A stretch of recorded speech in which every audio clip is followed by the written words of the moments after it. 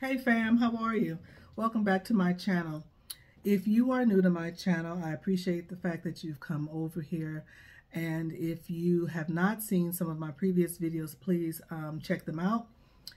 Please consider giving me a thumbs up and subscribing. I really would appreciate it. So as you can tell from the title, I want to talk to you about the verse about not touching God's anointed. That particular verse comes from the book of Chronicles, and it is in chapter 16.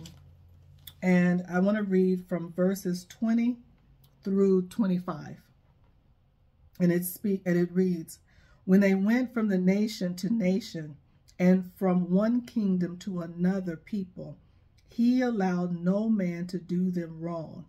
Yes, he reproved kings for their sakes, saying, Touch not my anointed, and do my prophets no harm. Sing to the Lord, all the earth. Show forth from day to day his salvation. Declare his glory among the nations, his marvelous works among all people. For great is the Lord, and greatly to be praised. He also is to be reverently feared above all so-called gods." And so that is, and I'm going to reference another book right after that.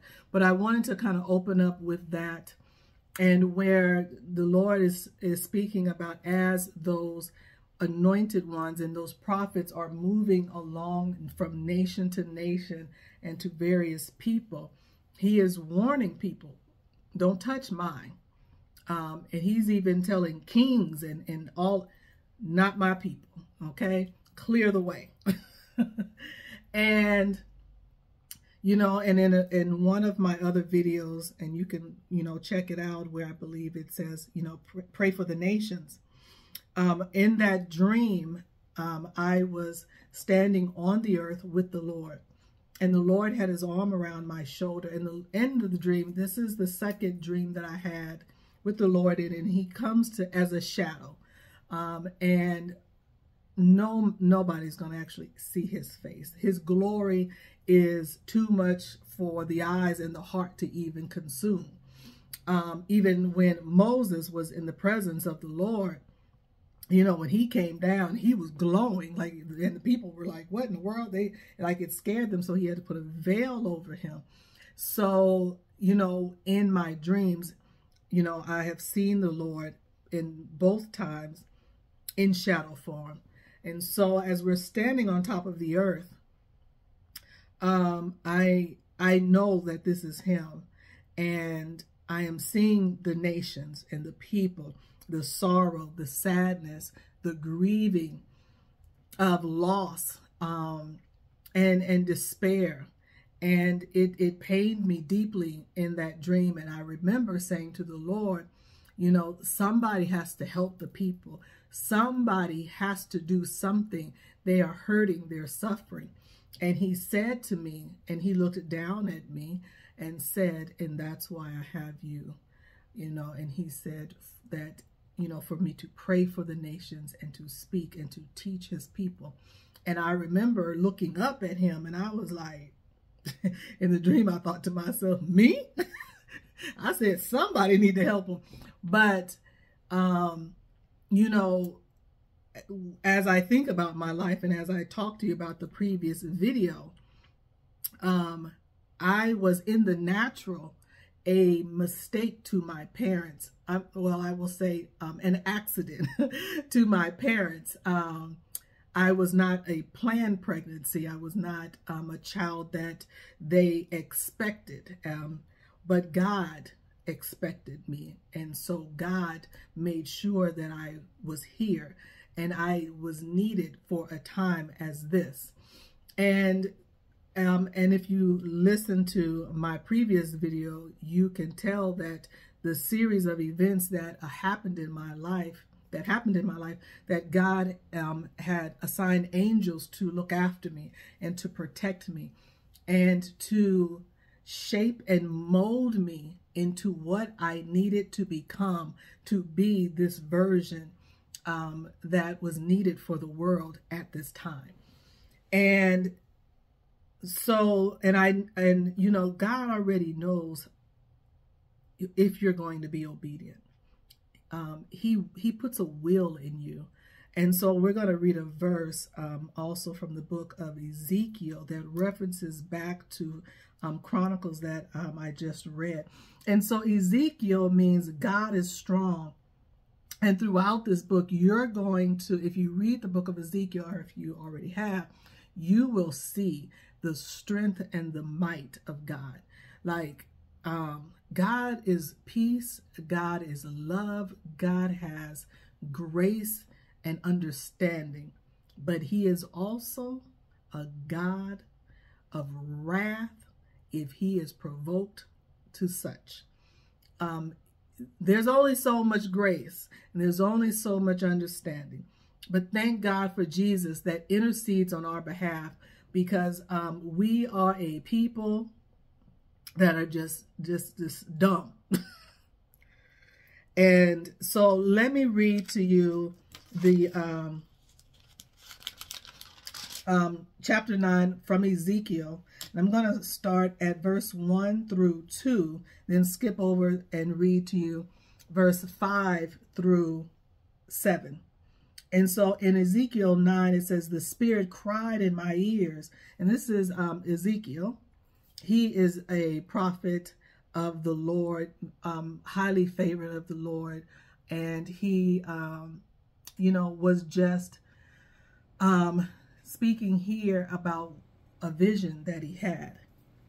And he says, the Spirit cried in my ears in the vision with a loud voice saying, cause these to draw near who have charge over the city as executioners, every man with his destroying weapon in his hand. Okay, y'all come in closer. Verse 2, and behold, 6 men came from the direction of the upper gate, which faces north, every man with his battle axe in his hand. And one man among them was clothed in linen, with a writer's ink bottle at its side. And they went in and stood beside the bronze altar. Okay, they standing there, they ready. Okay. They waiting on the Lord to give them their orders. They listening, okay? Follow along. Stay with me. Verse 5. And to the others he said, in my hearing, so this is Ezekiel, you know, he's having a vision and he's hearing this. Follow the man with the ink bottle through the city and smite, let not your eyes spare, neither have any pity. Woo! Verse 6, slay outright the elderly, the young man, the virgin, the infant, the women. But do not touch or go near anyone on whom is the mark. Begin at my sanctuary. So they began with the old men who were in front of the temple, who did not have the Lord's mark on their foreheads. And he said to the executioners, defile the temple and fill its courts with the slain. Go forth. And they went forth and slew the city.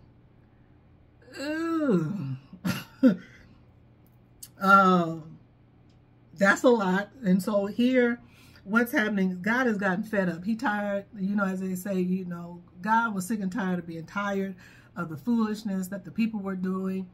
They ran out of grace with him. And so, you know, and it says here, you know, in verse 2, where he's saying that the 6 men came from the direction of the upper gate.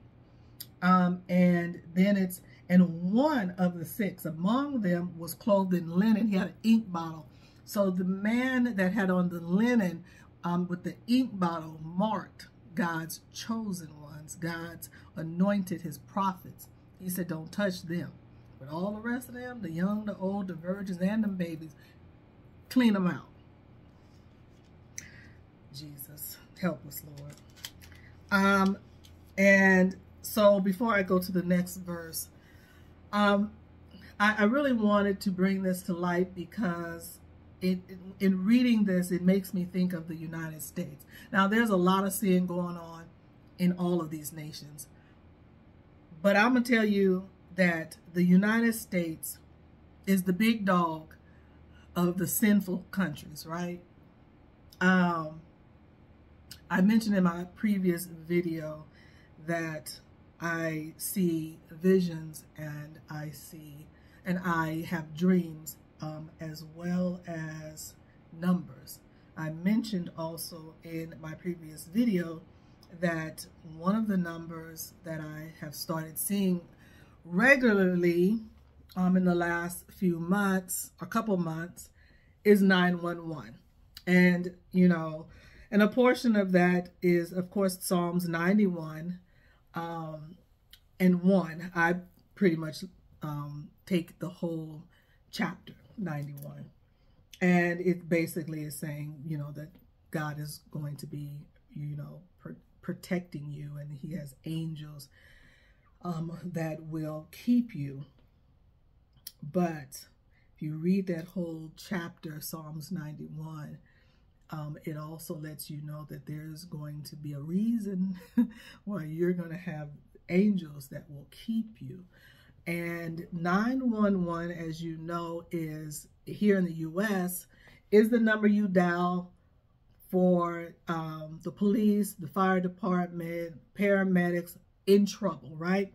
911 or 9/11 was also when the Twin Towers were brought down in New York years ago.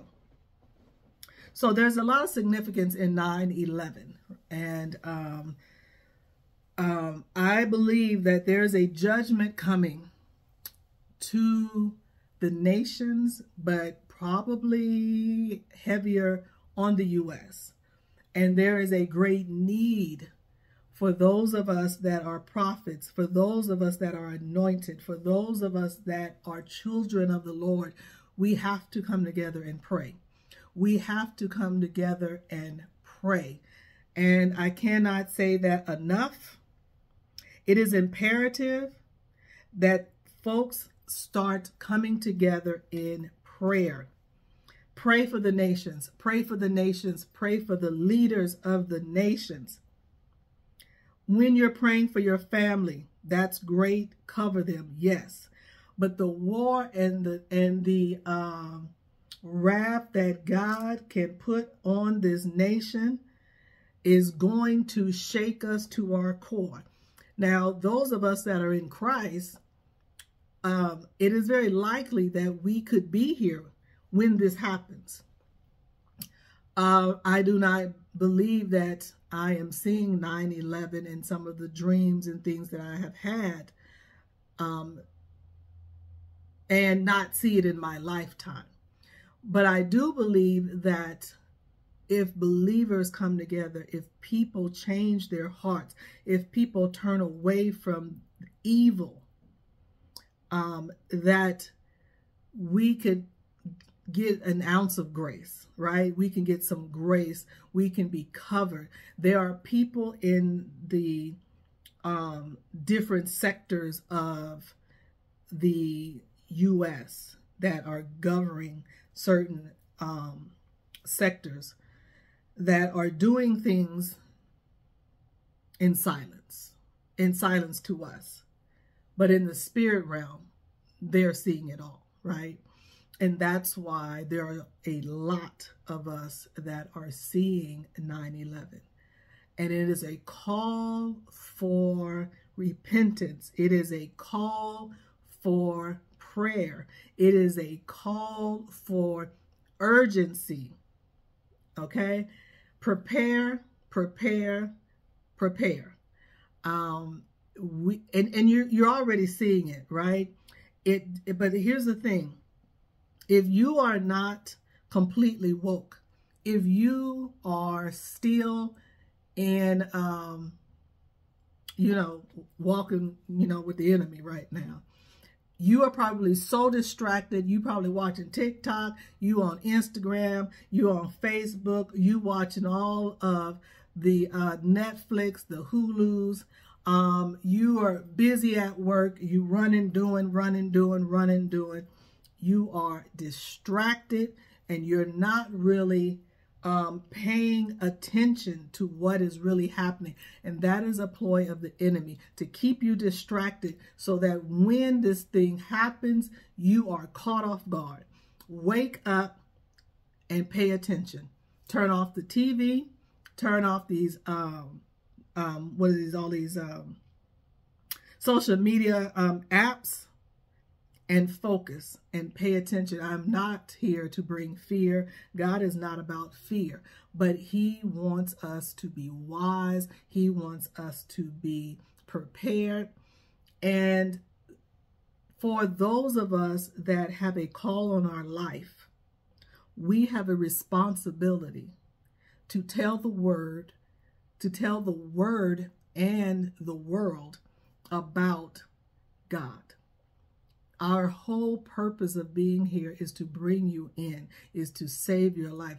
God is so good, and he is so gracious that he is still trying to wake you up. You know, there are some people that sleep very hard, and there are some people that sleep lightly. I'm typically one of those that I sleep, even though I may seem like I'm sleeping hard, the slightest noise can wake me up. And so when God came to me, I was like, yes, Lord, let's go. Like wherever you wanted me to do, because the world is the ghetto and I don't want no more parts of it. Like save me, fix me, do whatever you need to. And that is still my attitude, right? And so I just want you to understand that there is a responsibility that is placed on those of us that have a call on our life. And I am going to be completely honest with you. There has been an uptick of those of us that have been awakened, those of us that have been called, those of us that are going to be influential right now because there is a need. And there has been some that are in pulpits that are telling the story of the Lord in its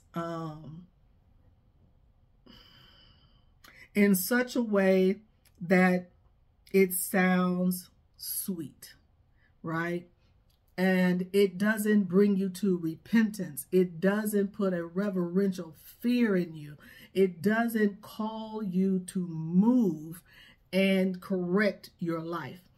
And reason being, I believe, is because those sermons in some churches, I am not saying all, because there are some that are doing what God has called them to do.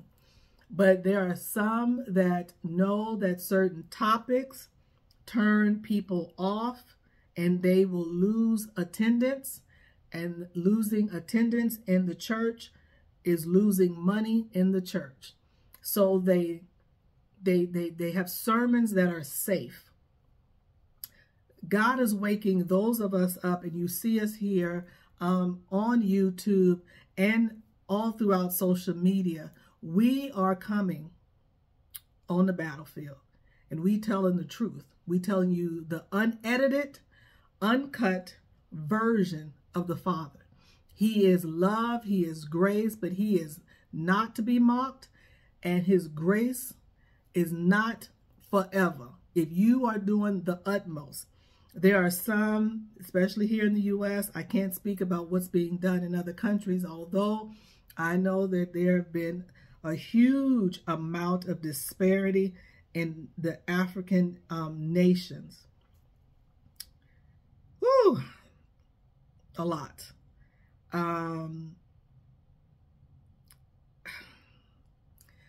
And I'm praying for, I don't know still why, but Kenya came up in my dream once very vividly, and Kenya has been in my deepest prayers. I know they're dealing with famine and a lot of loss and death in that country. So I definitely have added Kenya to my prayers, specifically when I speak about nations and leaders of nations. But the United States, we're having such a huge overspill of the gay, lesbian, and the whole alphabet, and I can't remember all the LBGQs, etc. But to the point to where now they have more followers than Christians. They are bringing in the people faster than we are bringing in people for Christ. They are also going into the schools, the daycares, the kindergarten classes, and we have transgender and what is that called? Men dressed in drag reading story time. The enemy is coming after the children, and I'm going to tell you why. The next group of babies and children, our next generation, there's going to be a lot of prophets coming out of the next generation, and the enemy knows it, and he is trying to stop it now. If you have a child, guard that child with your life, protect their eyes from what they're seeing, watch where you're leaving them for care while you're working. If you are pregnant, the same thing. Like when I say the enemy knows his time is running out, and he is doing the most, him and all his trolls. And so there's an army of us that have been awakened. And when I say we coming for y'all. And y'all gonna come on over here and get y'all lives together and stop playing, because there is no middle place. There is heaven, and then there is hell, and there is nothing in between. And trust me, from my last video when I told you about those dreams of those dark angels, one thing I do know is I don't want no parts of hell and the demons in hell. The tormenting that will be on you is everlasting. You guys, take it serious. Excuse me. I want to take you to, hold on. You see, you start talking about the enemy and I start talking about something real and I lose my voice. Satan is a liar. Ezekiel 11. Oh goodness, I'm out of water. Ezekiel 11 verse 18. We're going to get through this. And it reads, And when they return there, they shall take away from it all traces of its detestable things, and all its abominations, sex impurities, and heathen religious practices. Verse 19, and I will give them one heart, a new heart. So God is saying, once he, cleans this, place up, he is going to make sure that he fixes the heart of people. He wants his people to have a heart that is conducive to the things of the Lord. I will tell you, when God did his work on me, I may tell you my testimony a little bit about how God woke me up, but I will tell you, when he did, I can say without a shadow of a doubt that I felt like I fell asleep and woke up and was in a deep sleep, as if I had been put down under anesthesia almost, and woke up and felt like God had done some work on me. And then I just changed and elevated and wanted all things Team Jesus, right? So in verse 19, he says, I will give them one heart, a new heart, and I will put a new spirit within them, and I will take the stony, unnaturally hardened heart out of their flesh, and will give them a heart of flesh, sensitive and responsive to the touch of their God. That verse 20, that they may walk in my statutes and keep my ordinances, and do them, and they shall be my people, and I will be their God. But as for those whose heart yearns for and goes after their detestable things and their loathsome abominations associated with idolatry, I will repay their deeds upon their own heads, says the Lord God. And so in those verses there, God is going to fix the heart of those of the people. He wants to fix your heart. If you have a hard heart, he wants to soften it. But if you're going to be a rebellious people, if you are just going to choose to stay in your sin, choose to roll in the pigsty, and you think that that life is better, God will give you what you want. But the unfortunate thing is you think you know what you want. And so there's and I'm not going to take the time to find it right now, but there's a verse where, you know, where God is saying, and I've spoken of it before, like God knew you before he formed you in your mother's womb. And because you were a spirit first, so God knew you before even your parents knew what sex you were. And because of that, God wants to bring you back to who he knows you are. While you're here on earth, you're kind of like asleep. You're sleepwalking. You're in the matrix, right? You don't know who you are until God invites you home. He gives you a new heart that wants the things of the Lord. And then you find out, this is who I am. This is who God has created me to be. And then you move in accordance with that. And that's ultimately what God wants. But I want you guys to really read those verses that I went over and read, you know, some of the verses ahead, like before and after, so you can get the full context, especially in Ezekiel, where it speaks heavily about the wrath of God. And I believe that we are coming back to that time now, and where it says in Chronicles, where it speaks about, not touching his prophets and do his anointed ones harm. I'm sorry if I said it in the reversal, but it's because we have been called by God to go out and to speak about the goodness of God and to bring in the harvest. And that is you guys. If you are not saved, if you are lukewarm, if you are, on both sides of the fence right now, you love the Lord, but you over here loving the world too. And you love the Lord, but you over here wanting to go and do this too. Choose ye this day which God you will serve, right? So I'm going to leave you guys with that. And my prayer is that you will deeply consider reading Ezekiel, because it really shadows a lot of what's happening here, and why God is saying that he is sending his prophets and his anointed ones out to the nations and to various people to speak about his word, his goodness, so that we will bring in his people. All right, you guys, I'm going to stop there.